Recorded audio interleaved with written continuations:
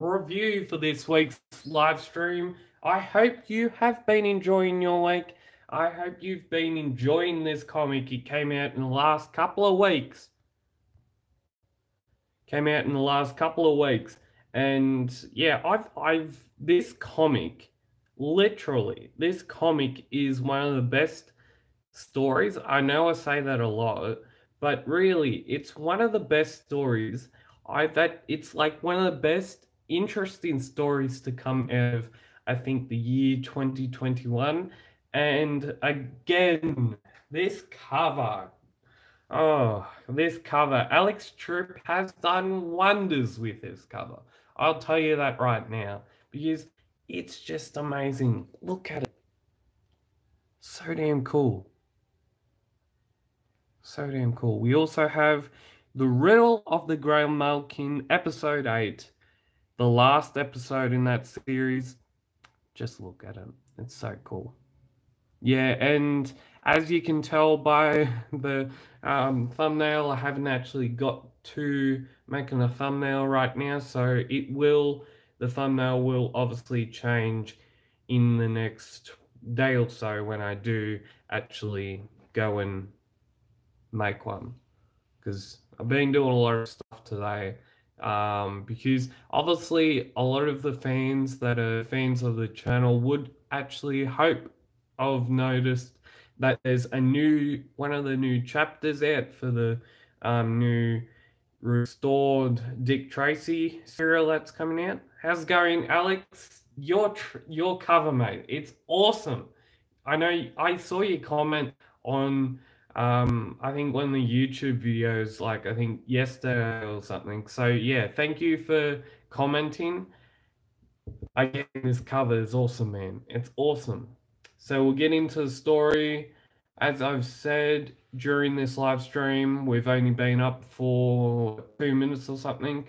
So we have the Christmas special coming out this week, I'm hoping. And I'm also hoping that with this week and last week, I think we may have seen Giant Size Phantom number 19 come out. So yeah, that is one of the. So yeah, I haven't got that the Giant Size Phantom number 19 yet. So I'm hoping to pick that up and the Christmas special that's coming out this week, hopefully. And as always, we always get to see with the Christmas special, we always get to see either Sunday or daily colored stories, which actually, hopefully, they always happen every year. And I think the last comic that was published probably 2 or 3 weeks ago, um, I had a letter in that comic. At the end of that comic, I actually well wrote a letter to Dudley Hogarth, who is obviously the editor and the publisher at Few Crew and Few Publications.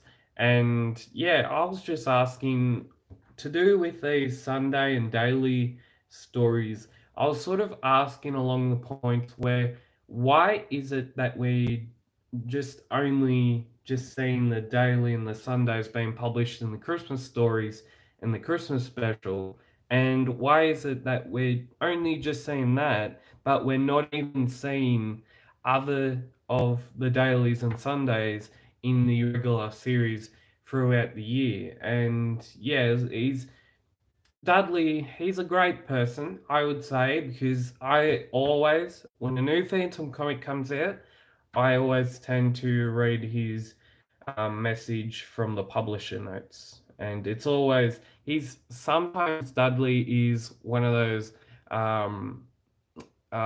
he's sort of sometimes he can just slip some jokes in there, or he'll just make something out of nothing. It'll just be somehow be funny. Like I guess I think the last bit of the publisher notes for this comic, it says And it also talks about you, Alex, as well. Who better to team up with Audon than a relatively new young Australian artist with a possibly questionably Polish sounding name? Look at his cover. Wow, that's all I have to say today. I'll say it again. Wow. Sleep tight, things may go bump in the night. Yeah. He's sort of, I think Dudley sort of in the well, especially this year, he's been, I don't know, trying to I feel like he's trying to introduce humor into his publisher notes, which are cool, and he still has that sort of interesting information in the publisher notes and all that sort of stuff. So let's get into this comic. So we have the Nosferatu's Revenge. Now the artwork for this story is done by let me get this right, Janice Audon, and the writer is legendary Klaus Murphy. So the story is set back in 1939, and the Phantom is traveling in he's traveling after a visit to Walker's Table. The 20th Phantom drives west through the desert towards Los Angeles. And this story, I said this at the beginning, but this story, it's very, it's one of, I think, by the page 13 or 14, I was literally saying that it's a very, it was getting very interesting. So it was a very interesting story. I loved it. And yeah, the Phantom basically, he basically is he's in a plot to do with a very big sort of horror movie in the 1930s where it's based, and he meets up with the director of that movie, which the director explains to the Phantom what the movie's about and invites him to the movie studios where the Phantom will obviously see what is actually going to happen on camera. Like, usually you'd have to be a very, I'd say, close person or close friend to actually be able to go onto a set of a movie, like a big time movie. I would say you'd have to be very um, well known or have a very good friendship with the director or something. I don't know. I don't know if that happens anymore in today's movies, but the comic, um, one of the main actors, and one of the main people in this film, actually, he goes off his head basically at the big honcho person that is running the movie studios, and he's talking about, I think, his brother's contract, which is Joseph's contract with us. He's basically wanting his brother to still be on the movie, although that he's also his brother, you'd say, isn't a well-known person. So if the directing team and if the movie studios basically cut him, then there's a possibility that he's not going to get a job anywhere else. So his brother, called Vlad, was asking for a salary increase. And if he refuses, if the big movie honcho refuses, the Vlad, the brother that is the main star in these movies, in this comic book, you'd say, in this comic story, will leave the film company. So, and basically, I don't want that to happen.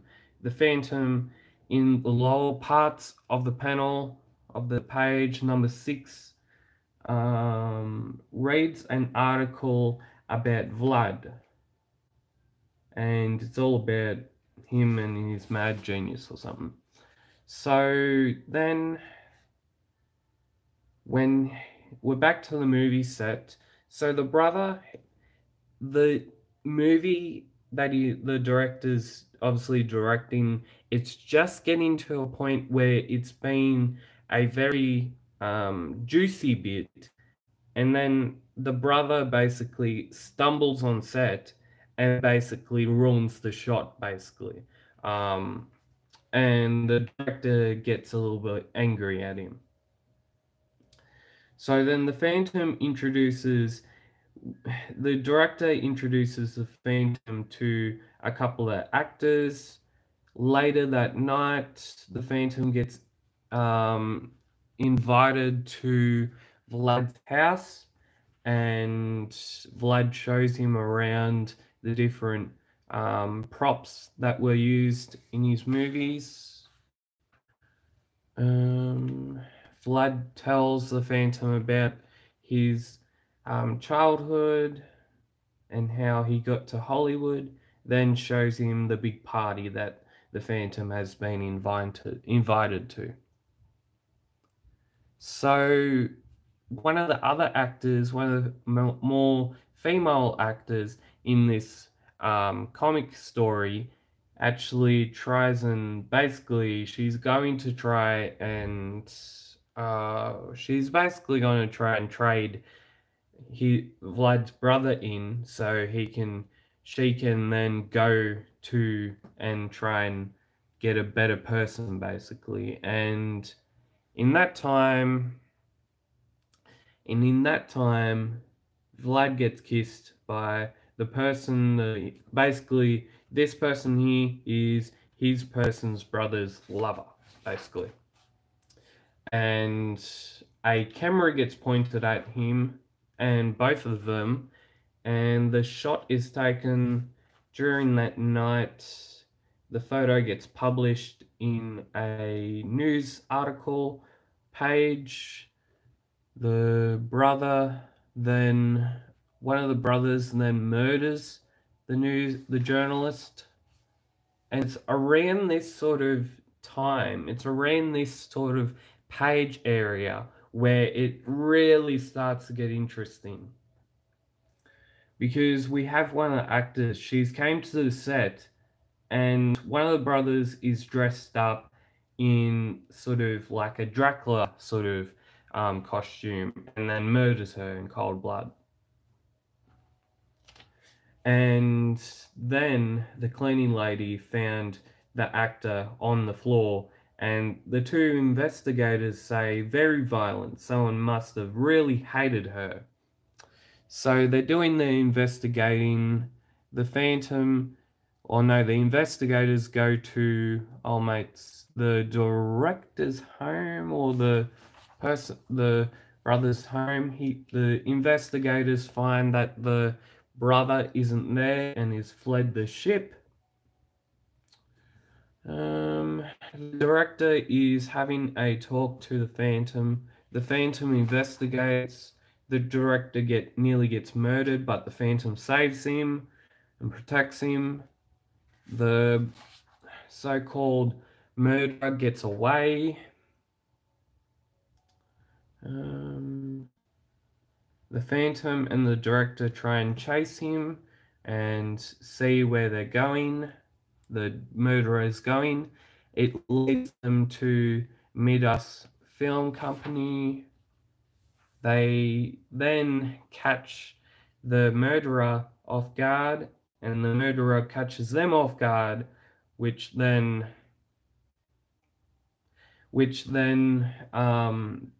the Phantom and the director nearly get murdered by the monster, which is supposedly supposed to be one of the brothers, which we finally work out that the Phantom, he saves the day, and guess who it is? Guess who it is? It's one of the brothers. It's not Joseph. It's not one of the other sort of people that is very, well, very, very, what's the word for it? Very,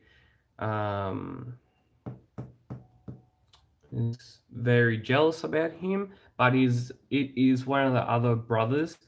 It's not Joseph, it's actually Vlad, basically.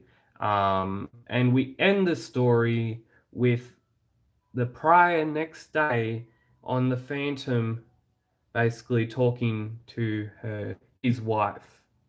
And I'll read this little panel. So the next day, sorry I wasn't, more day says, sorry I wasn't here when you came back, but my aunt just wouldn't give up. Were you bored without me?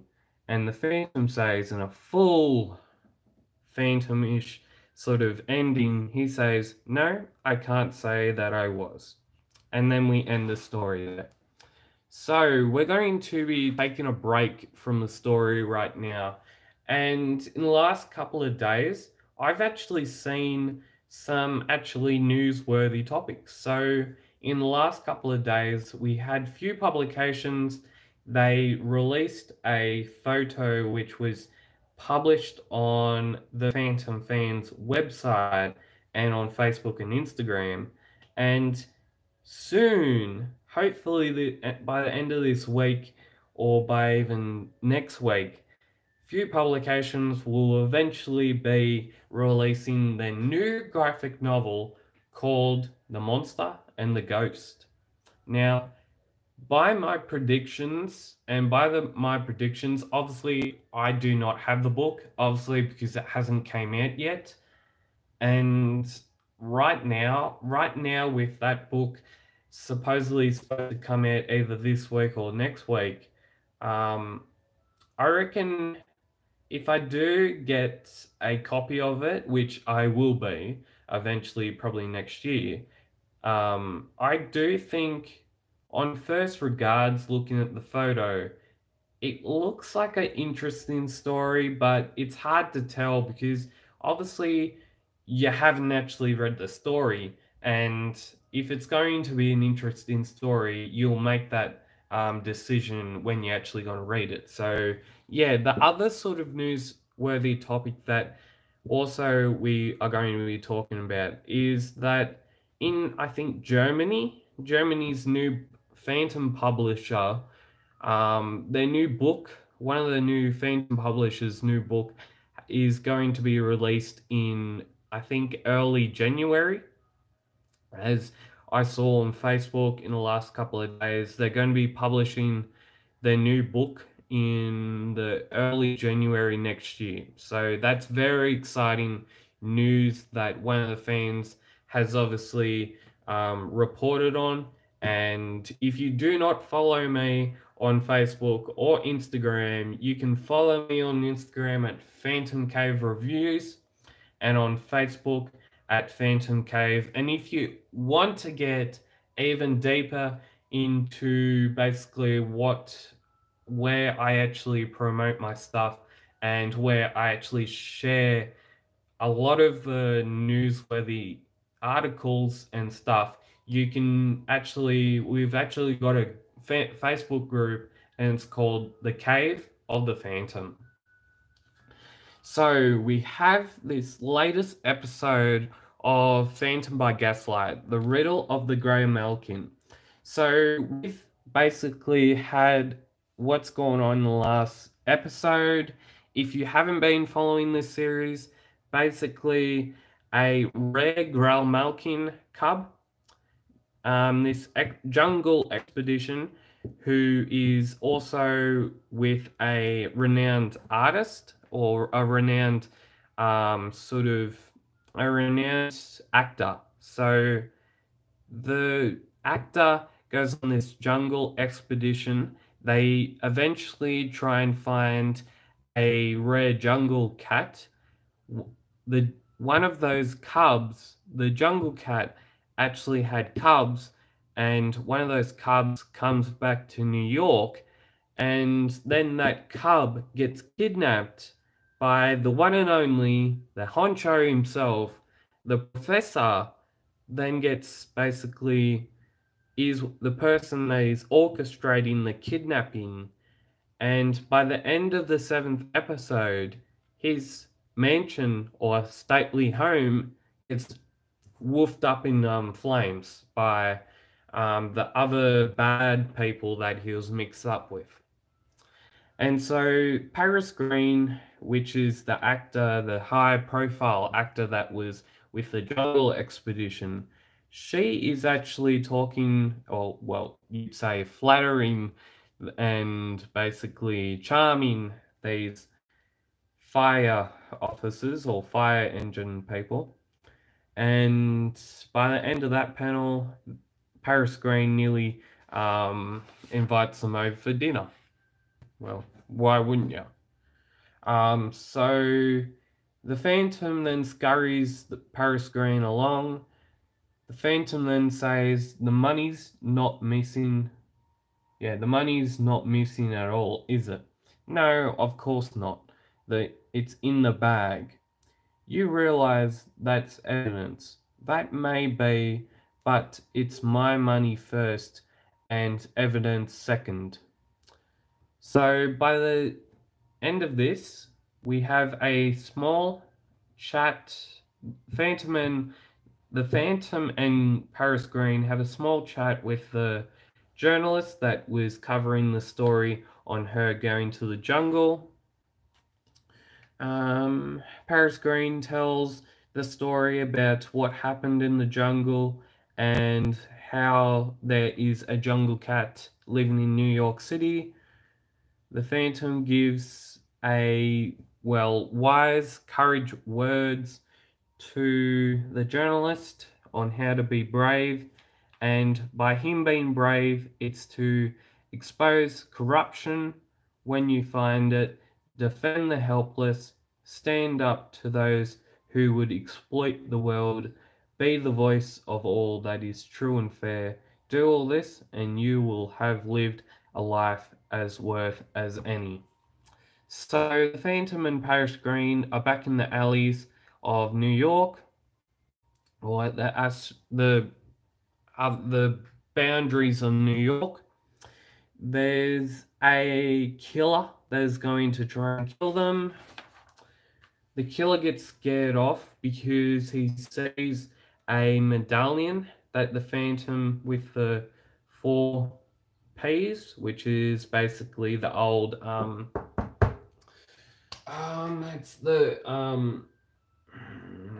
yeah, the good mark ring. It's the good mark sign or symbol for to basically protect people that actually have the good mark symbols, so they then are able to basically go throughout a jungle and not actually get hurt by any of the natives, or basically it's a protection thing. um so the killer gets scared off of that. The Phantom and Paris Green continue on their ways. They have a little talk at the end, which they're basically going to. Paris Green is going to try and introduce the cub back to his mother. The mother and cub have the usual gra gra sort of talk, and the cub chooses not to go with the mother, but actually to go with the Paris Green. So Paris Green and the cub, they go back on the big steamboat, and at the end of this page, we see good old the Phantom and Paris Green having a goodbye smooch. So we see Paris Green, she's basically going back to New York. She has the cub, but there's a but here. So there's a question mark. What could possibly have made her do? Okay, so, oh Fuji, we're finally heading home. Give Mama a big cuddle. Was that big old cat nasty to my little baby? What could possibly have made her do a thing like that? And then we get the image of the special serum that basically, if you have that special serum, you'll basically be able to have a dangerous animal, basically. Paris Green then throws the last living glass serum of that serum over the boat, and then the Phantom ponders back in the Skull Cave. The Phantom ponders the way that Mother Cat reacted. It was just like the time that, but no, Paris wouldn't have, would she? Could she? And then down the bottom we have she would. Ghost who walks, she would. She is, after all, not called the unstoppable Paris Green for nothing. A footnote to this tale. Paris Green would be stopped one day, fatally, by a bout of influenza some 3 years after these events. The Phantom would meet her once more before her ultimately demise. But that is a tale for another day. Ooh, good ending. I say good ending. So we have the forum, letters, comments, social media, and I've actually read all those today. So if you would like to basically share your suggestions with Dudley, you can basically mail to Few Publications, PO Box 2206, Coverley West, New South Wales 2031, or you can email Dudley Hogarth at dudley@fewpublications.com.au. Then we have the ad this week, and this has been in quite a few books this year. Play the Phantom board game, Treasures of Dracon, now available at Few Publications or at their official website, phantomcomic.com.au, for $135, including postage. And I have 2 copies. One that's still in the box from the Kickstarter, and one that is just another one from their website. Have another final look at this cover. Beautiful. Absolute beautiful. Yeah.